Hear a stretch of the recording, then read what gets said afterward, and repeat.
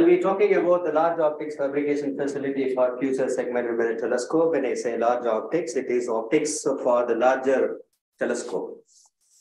Larger telescope, when I say that, aperture from anything beyond 8 meter to 30 meter or 40 meter.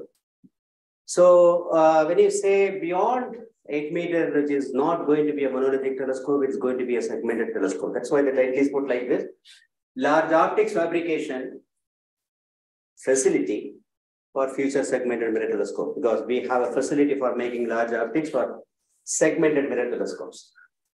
My name is Sriram. I'm basically an optical engineer. I'm not an astronomer.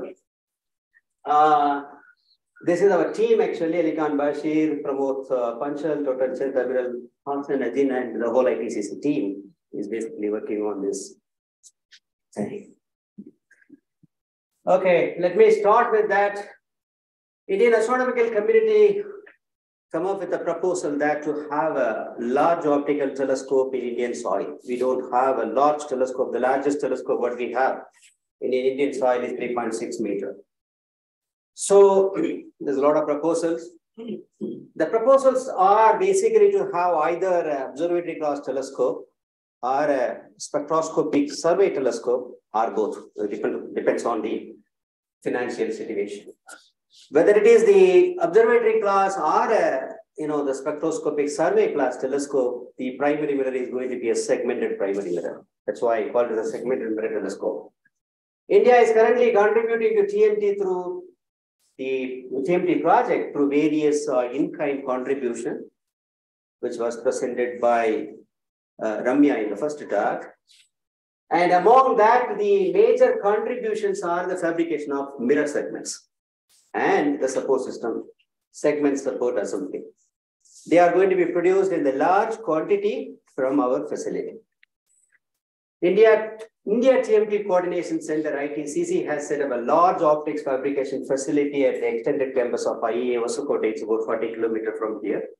The large fraction of this people visited the facility 2 days back.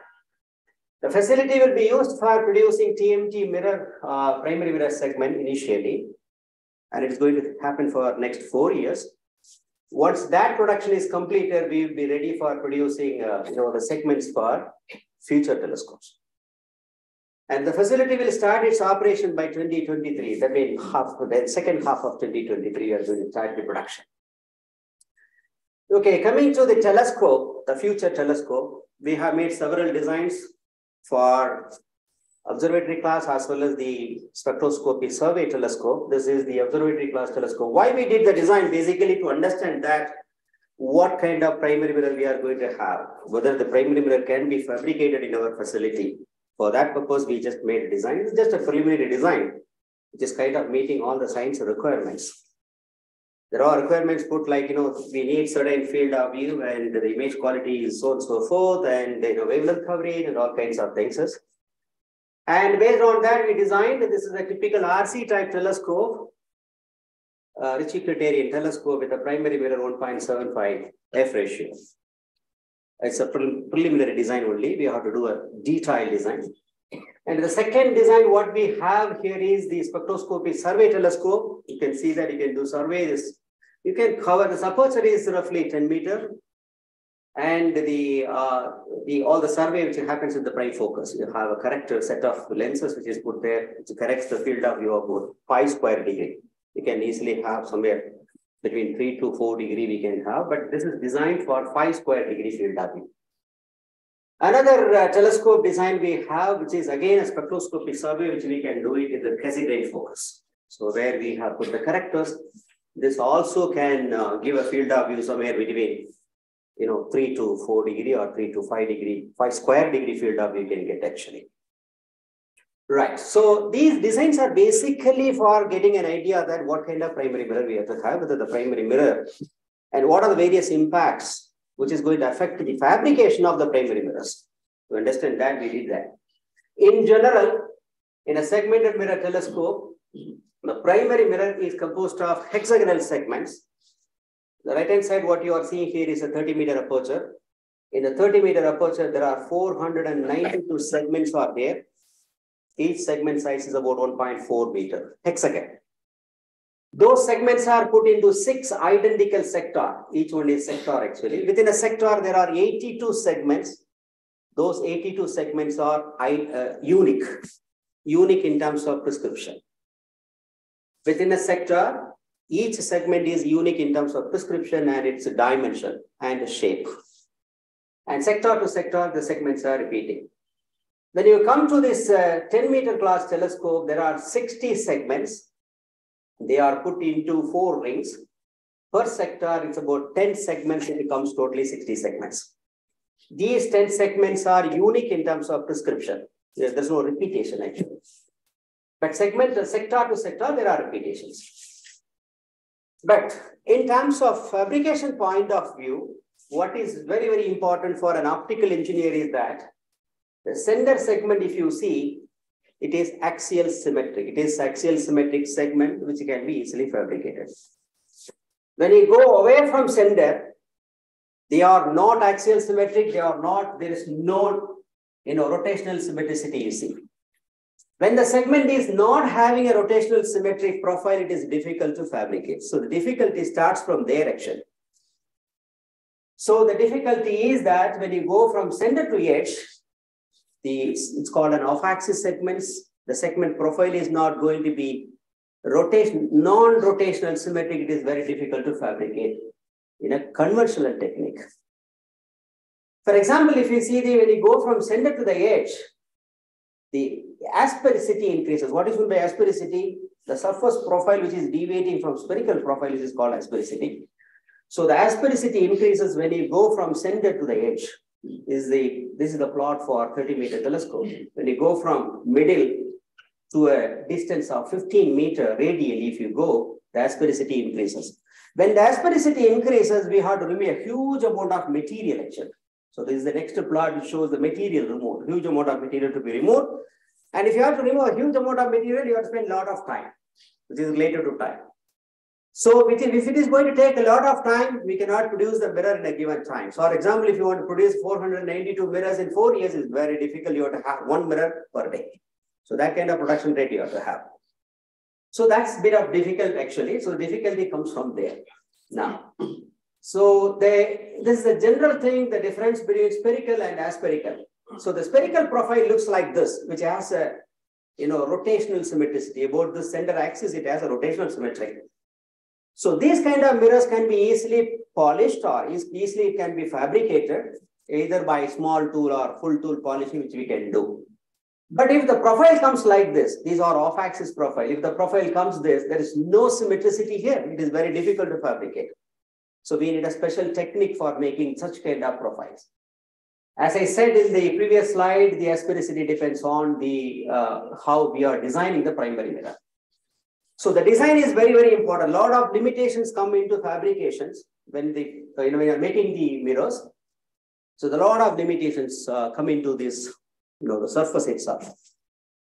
The thing is that this is NLOT, the National Large Optical Telescope, 10-meter class telescope, basically. And when you are if you want to make a mirror in an easy way, what we have to control is the parameter called asphericity. This asphericity should be somewhere between 100 micron to 200 micron. Suppose if you are getting asphericity from 100 micron to 200 micron, it's easy to fabricate. If it goes beyond 200 micron, the complexity comes into picture. Actually, it is very difficult to make such kind of mirrors. So which parameter which drives this particular number, that asphericity, which is the second one, which is called conic constant. So when you are designing the primary mirror, we should take care of this particular number. If this comes from design. So if this number is kept as small as possible, which is going to reduce this number, you can see here. If I have a fast primary mirror, which is having a conic constant of this, then asphericity is something like 501 micron, which is very difficult to fabricate. 501 micron material to be removed in a given place. It's very difficult.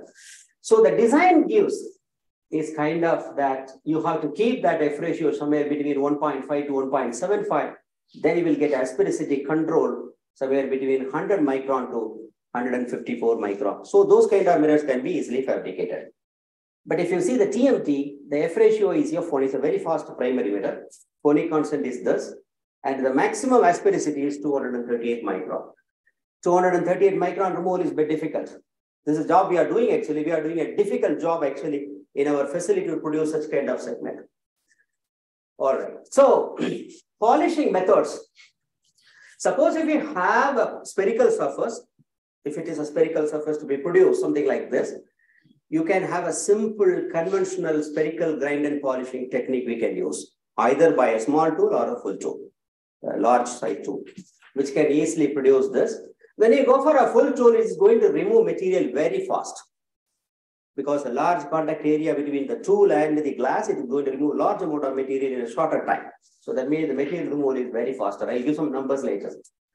If it is an axial symmetric aspherical surface, something like this, this cannot be produced by a large tool. We have to go for a small tool, and the conventional technique is not going to be useful here. We have to have a CNC machine. So if you have a CNC machine, then we can make a direct aspherical surface with a small tool and the slow. But small tool, when you are using it, is material removal rate is going to be very, very small. If you want to meet such kind of fast removal, then you have to have multiple CNC machines. So you have to have multiple CNC machines, then only we can meet this kind of requirement. Suppose if it is a non-rotational symmetric aspherical surface, it's all complexity comes from here. Non-rotational, symmetric, and aspherical surface. It's not spherical surface. Directly putting aspherical surface on the glass surface, which is very difficult, even if you have CNC machine, lot of problems, lot of issues you face. Of course, you can use only small tool with a CNC machine. Again, is a slow material removal. For the small, this segmented mirror telescope, the material removal rate, or the amount of material to be removed from the surface is typically this number, which is 1,200 cubic centimeter material to be removed from the surface. It's not a small number, it's a huge number. All right, it corresponds to something like 700 micron material we have to remove, the thickness of 700 micron material from both surfaces, the top surface and bottom surface. That amounts to this number. How do we remove this? So we need to have a special technique. What is symmetric about the third one? There's nothing symmetric about the third one. There is nothing symmetric. There is nothing symmetric. It's I'm saying non-rotational, sorry, asymmetric. Non-rotational is a typo error. So non-rotational asymmetric aspherical profile. There is no symmetricity here. No. Yes, that's a mistake. All right. So what astronomers want first, finally from the telescope? They are looking for a sharp PSO. PSO should be almost close to the theoretical limit. This is what astronomers expect. The second thing what they expect is we don't want any background. The background should be almost close to zero. We don't want anything there actually. And the PSF can be nicely fit by either Gaussian or Moffat or standard fittings, right? We don't want to lose any flux. That means the astronomers are looking for the PSF which is very tight, and it should be almost like a theoretical PSF you are looking for. There was a question during Ramya's presentation. So the large aperture having an advantage that it can push you a depth. Sensitivity, which is because the large amount of photons we are collecting, actually the sensitivity is going to increase. So sensitivity is proportional to this eta is called Strel ratio.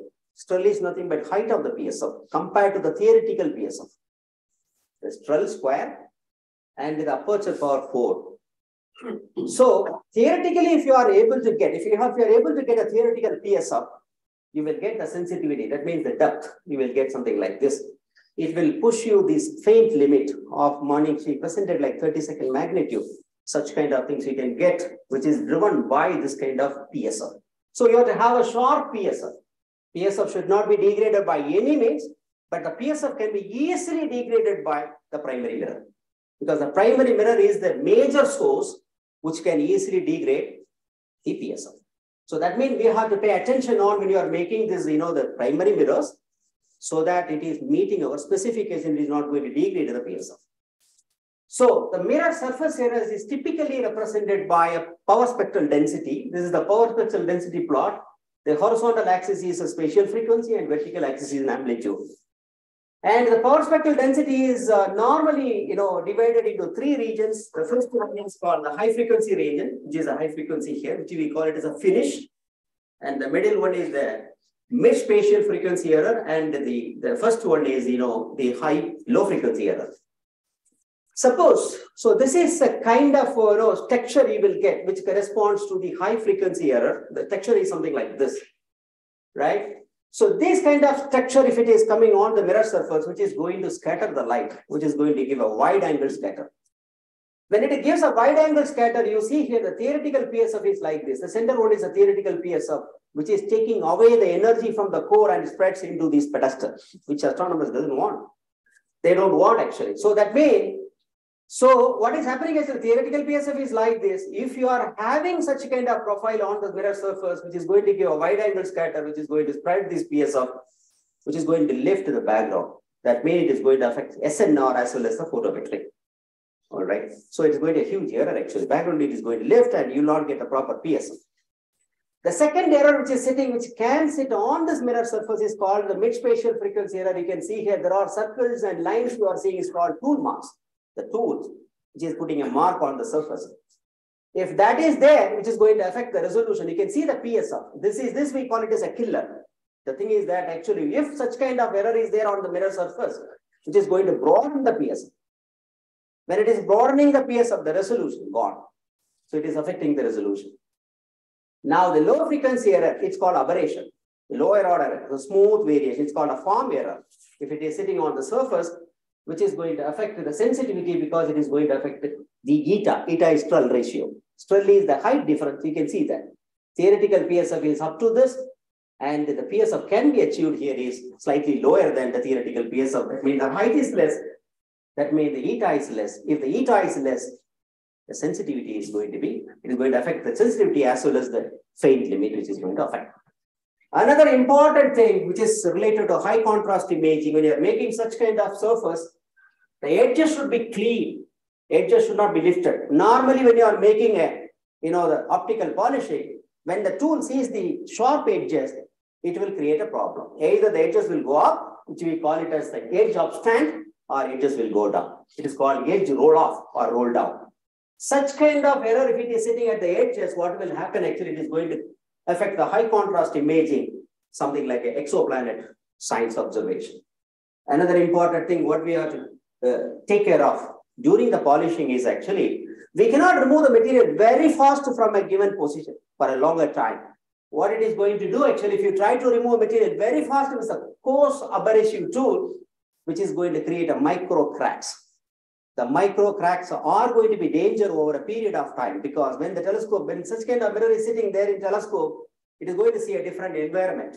Over a period of time, the micro cracks will develop and it can break the glass. So this is again another important thing when you are doing large optics fabrication, particularly when you are seeing this, you should take care of this.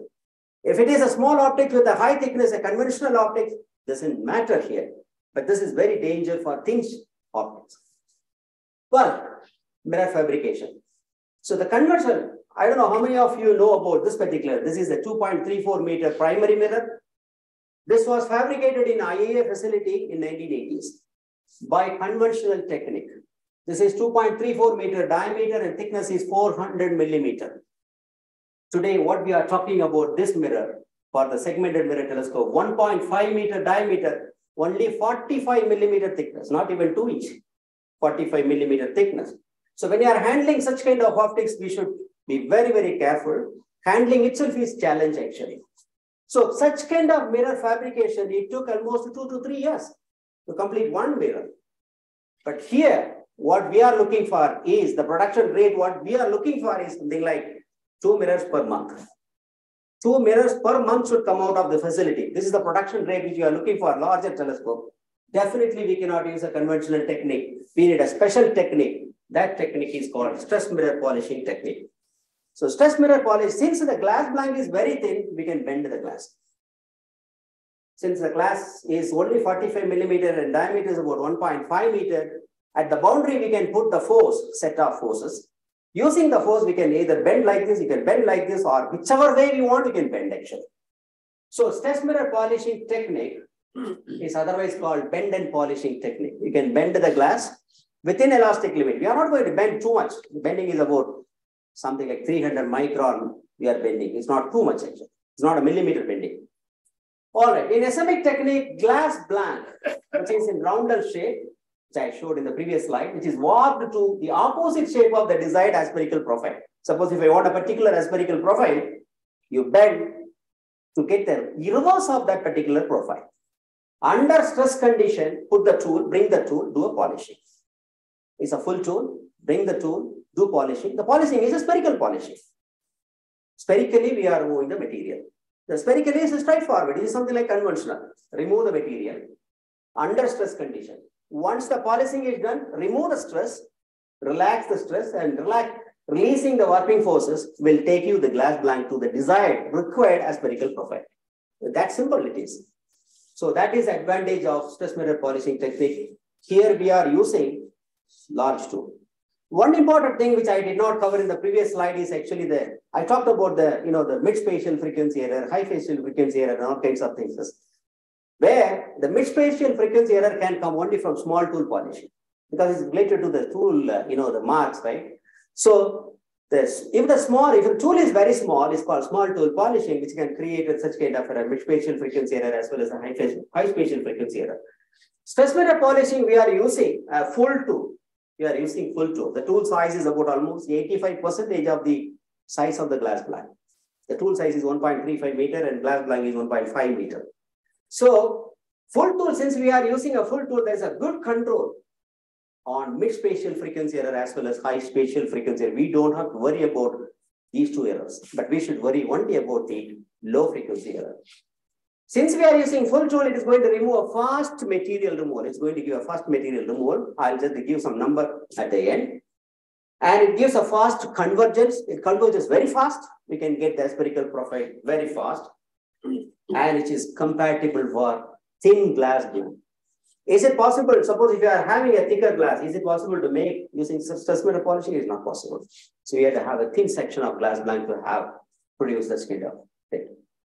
So stress mirror polishing technology is an innovated technology, and it's a well-proven technology, and is well suited for a large size and thin optics.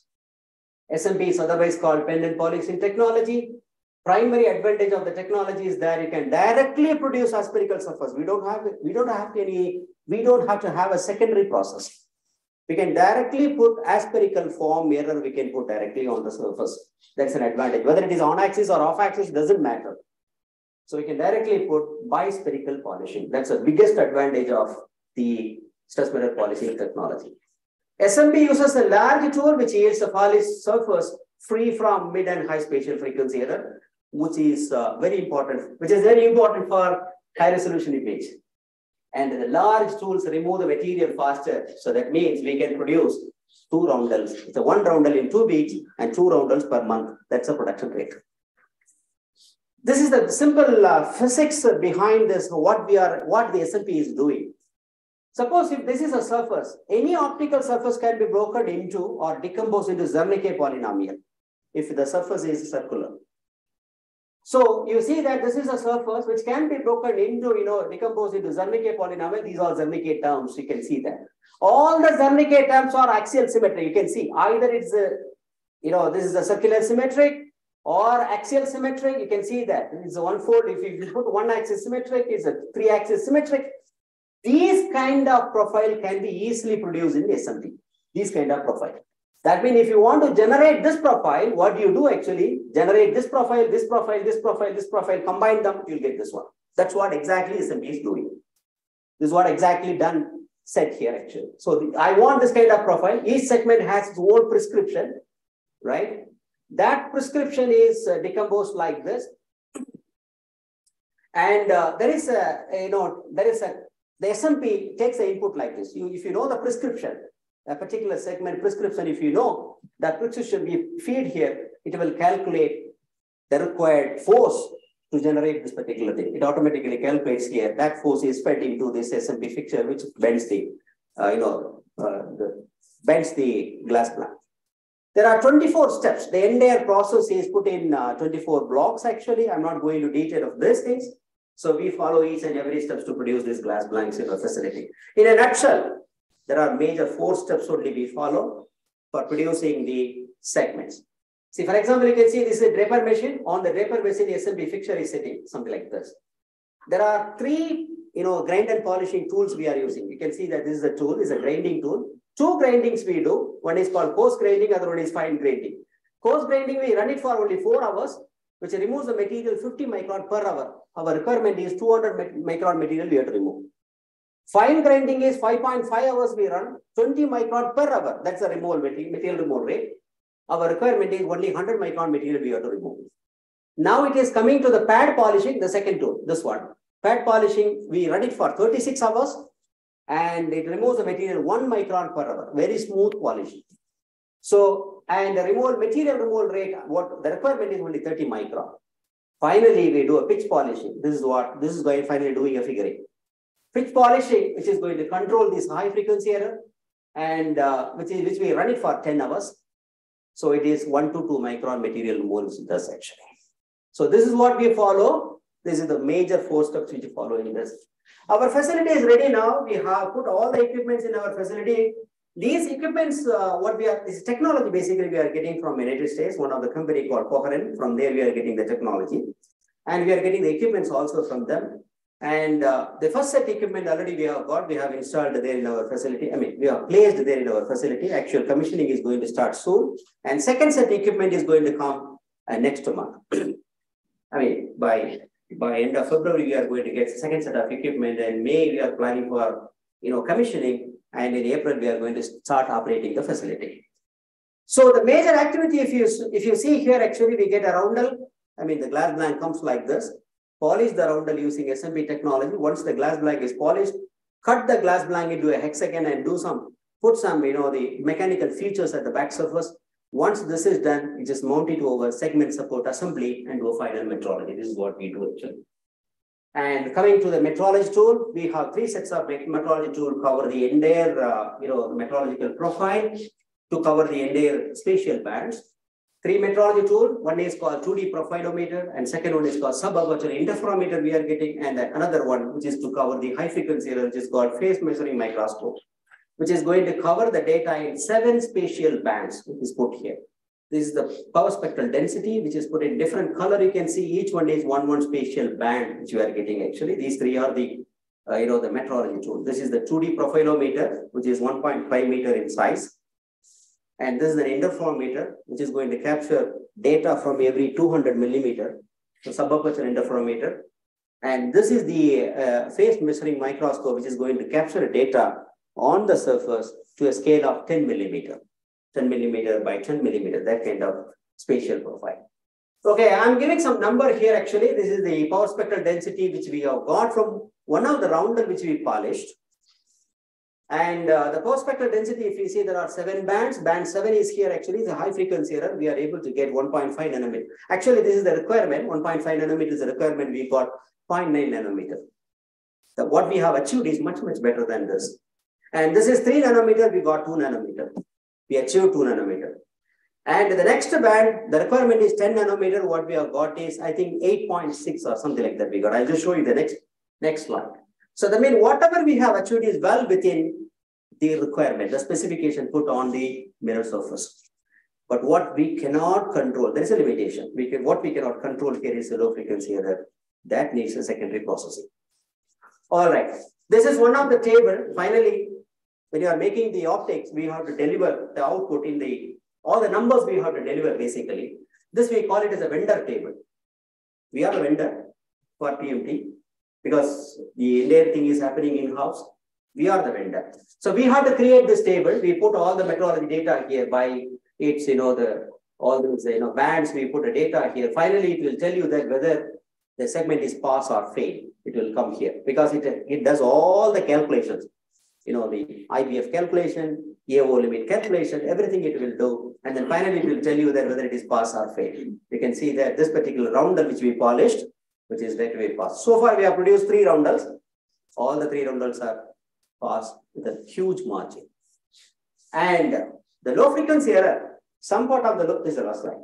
Then the low frequency error, which cannot be controlled, we cannot control in stress mirror polishing, but some amount of the low frequency error can be controlled by the segment support assembly, what you see here, this is a segment support assembly where I'm pointing here. This is called the leaf spring. It's called warping harness. In the telescope, when the segment is mounted on the support structure, when it is there in the telescope, you can bend the glass. In situ bending you can do. By bending, you can correct the residual error. So warping harness system is there in this, the telescope structure. I mean, the segment support assembly that can take care of the deviation of low frequency errors. If you want to get a AO limit, then you have to have a secondary process which is called ion beam figuring. That facility we don't have right now. If we have that facility, we can take this mirror specification to down to the theoretical limit, which is AO limit we can get. I'll stop here. Thank you. Thank you, Sriram. Any questions for that? I have a nice question. Why is the thickness of the mirror so important? Well, so the thickness should be very, very small. Wow. Because of the first and the important reason is that thermal inertia. The thing is that when the telescope is in operational, the temperature is going to change. If you have a thick glass, what will happen actually, the top surface to bottom surface will be the thermal gradient if it is not having a good thermal conductivity or the glass is very thick. So what we will see actually, if we have done some analysis, if the thickness is more, thermal inertia is going to be more. It is going to create a delta T between the top and bottom surface, which is going to distort the optics. Thermal contribution is more. Second thing is, if the thickness is more, handling is difficult, warping is difficult because we have an in situ warping harness which cannot warp easily. Then you have to strengthen the warping harness. This is a bit difficult. So because of that reason, of course, the mass is also going to increase. If we are increasing the thickness, mass is also going to increase. There are several reasons for that. The primary reason is thermal inertia as well as the warping. These were the reasons. No, because can I ask one? Sure. Like, when you do the stress mirror polishing, do you give each forces for each of these ZNK components separately, or it's one? Well, the calculation behind the screen, what is actually happening is the SMB works based on the thin plate bending theory. It calculates for individual prescription. Individual means if it is astigmatism, it calculates for astigmatism. Then it calculates for spherical. It calculates for coma. Then it mixes together. Because what is beauty of this Zernicke polynomial is orthogonal. That means one component I can independently generate, another component I can independently generate, then I can add them together. That means one is not talking to other. So it's independent. So SMB, how it works is actually you can generate an individual component. If I want to put only power, yes, I can generate power alone. If I want to generate power and astigmatism, separately you do, and then mix them. SMB is finally mixing, but actual production is calculating for individual component. Because it's orthogonal. Thanks, sir. Okay. Long live India and France friendship.